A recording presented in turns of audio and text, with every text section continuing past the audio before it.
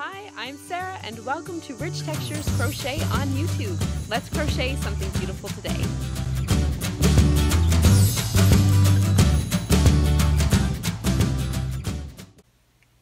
Hello everyone and welcome. I'm Sarah of Rich Textures Crochet and welcome to week 2 of the wedding crochet along or the wedding cal. Over these next 4 weeks we are going to be crocheting this beautiful crocheted textured afghan together, and it will be worked in 7 separate panels which will eventually be joined together at the end and finished off with a simple edging that highlights the texture that is found within this blanket. If you missed the introduction and the materials to this crochet along, you'll find the introductory video in this playlist on my YouTube channel. And please, while you're here, don't forget to subscribe. And as well, you'll find the written introduction linked here in the video notes for this tutorial. So today we're going to be working on one of the panels, and it is this panel. I'll just bring it up here to show you, that features this variation of a waffle stitch pattern. So it's a very highly textured stitch. It has some great squish to it, making this blanket extra cozy. Okay, so this is the pattern that we are going to work on today.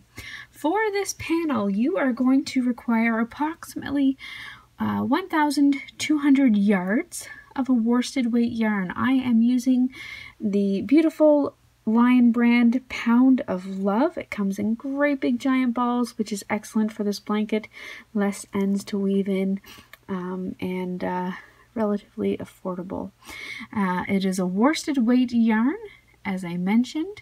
So if you're using the Pound of Love yarn, you're going to need 1 ball plus a little bit more. For the blanket in total, you're going to need about 4 balls of the Pound of Love yarn. Okay, it's 100% acrylic. You're also going to need a 6mm crochet hook and a pair of scissors and a yarn needle for weaving in your ends. Now, a free written pattern for this panel, this is the first panel, can be found on my blog, richtexturescrochet.com, and it is linked in the notes again for this video. And while you're here, please don't forget to subscribe to my YouTube channel so that you don't miss a stitch in this crochet along. So the panel that we are working on today is comprised of double crochet stitches and front post double crochet stitches. So it has lots of great texture to it. I'm going to start off by taking my worsted weight yarn. I'm going to make my slip knot, and I'm going to begin by chaining 65 chains. So chain a total of 65 chains, and that's going to give me a panel that measures approximately 17 inches across. We will work the panel until it reaches about 55 inches. So start by chaining 65 chains. Once you have your chain of 65 chains, you are going to begin your first row by placing a double crochet stitch in the 4th chain from your hook. So count in 1, 2, 3, 4, and in that 4th chain you're going to yarn over, insert your hook, and work 1 double crochet stitch. So yarn over and drop a loop, yarn over and pull through 2 loops twice. That's your double crochet stitch. You are then going to work 1 double crochet stitch in each chain all the way across your work until you come to the end.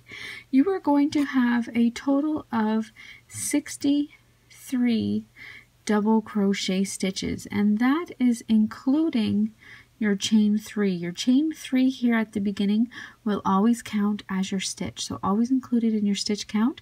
You're going to have a total of 63 double crochet stitches.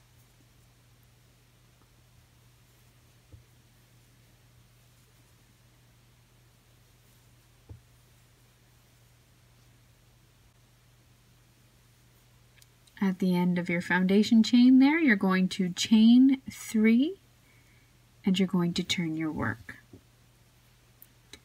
Now we are going to get into the fun part and start working some of that texture. So we have our chain 3 here, our turning chain. Remember that always counts as a stitch. So we are going to skip working in that first stitch because it already has our chain 3 coming out of it. Okay. So then for row 2, you're going to front post double crochet around the post of the next double crochet stitch. So this is your first stitch here where you have your chain 3. This is your next double crochet stitch, and we're going to crochet around the post of it. So to work your front post double crochet, you're going to yarn over. You're going to insert your hook around the post, working front to back and then front again around the post of that next stitch. You're then going to yarn over and draw up a loop, and then complete your double crochet as you normally would. Yarn over and pull through 2 loops, yarn over and pull through 2 more. I'll show you that once again. So to work your front post double crochet stitch, you're going to yarn over around the post. So the post is this long part of the next stitch. You're going to insert your hook from front to back and then back out the front again. Yarn over and draw up a loop. You'll have 3 loops on your hook. Yarn over and draw through 2. Yarn over and draw through 2 more. So that is your front post double crochet stitch. Next, you're going to double crochet in the top of the next stitch. So that's just a normal double crochet stitch in the next. Now you're going to repeat front post double crochet around the next stitch. So yarn over, insert your hook from front to back, out through the front again, yarn over and drop a loop, yarn over and draw through 2, and yarn over and draw through 2 more. That's your front post double crochet. So continue to repeat that all the way across to the end. Remember, when you come to the end of your first row there, that chain 3 counts as a stitch. So you're going to double crochet, front post double crochet all the way across. When you come to this chain 3, you're going to place your final double crochet in the top of that stitch. So I have my front post. Now it's a double crochet in the next stitch, and front post double crochet around the post of the next.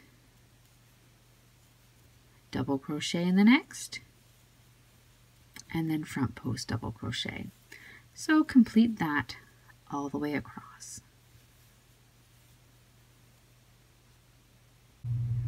I am now at the end of my row 2 at my beginning turning chain. So in the top of that chain, in the 3rd chain there, I'm just going to work my final double crochet stitch, and that brings me to the end of row 2. Next, I'm going to chain 3 and I'm going to turn my work. Now for row 3, what I'm going to do is I'm going to begin by skipping this first stitch because my chain 3 counts as a double crochet stitch, and I'm going to start by working a double crochet stitch in the next stitch. So work 1 double crochet in the next stitch, followed by a front post double crochet in the next. So your front post double crochet around the post of the next stitch. You're going to repeat that for row 3 all the way across. Double crochet in the top of the next stitch, and then front post double crochet around the post of the next. Repeat that all the way across, and you're going to, just as you started with 2 double crochet stitches in the tops of your stitches here, you're going to end with 2 double crochet stitches in the tops of those stitches. Okay, so double crochet, front post double crochet all the way across to the end of your row.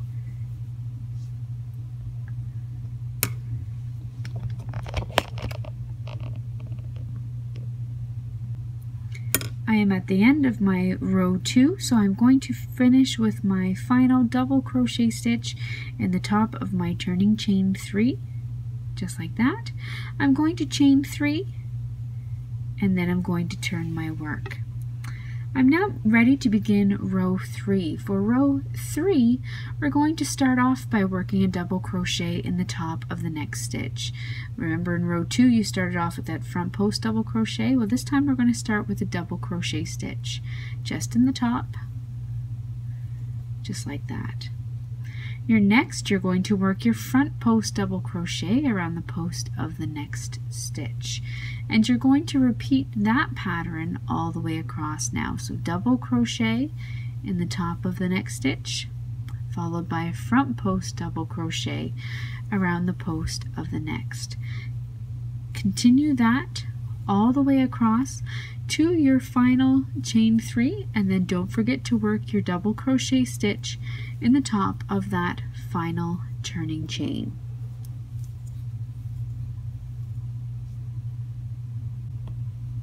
I'm marking my final double crochet in the top of my turning chain here, which will bring me to the end of row 3. I'm going to chain 3 and turn my work. Now for the rest of this panel, you are simply going to repeat rows 2 and 3 until your work from the beginning measures approximately 55 inches. So your row 2 began with your front post double crochet in the next stitch, and your row 3 begins with the double crochet in the next stitch. So you're going to continue to repeat rows 2 and 3 until your work from the beginning measures approximately 55 inches. Then I'm not going to show you it in this video, but if you head on over to the written pattern, you'll find the written instructions there for your edging. You're going to work a simple single crochet edging all the way around your entire panel. To work this edging, you're simply going to join your yarn in the top of the slip stitch, single crochet across. You're going to work 3 single crochet stitches in each corner. Along these rough edges, you're going to work a total of 197 single crochet stitches. Now you may want to add or subtract single crochet stitches along these long edges depending on your own preference. That's okay. Just remember to write them down because you're going to want each of your long panels to have the same number of single crochet stitches along this long edge. So just make sure that you make note if you make any changes. It'll make it much easier joining in the end. So thank you so much for joining me for this week 2 of the crochet along for the first panel. Happy crocheting, and until next time, bye.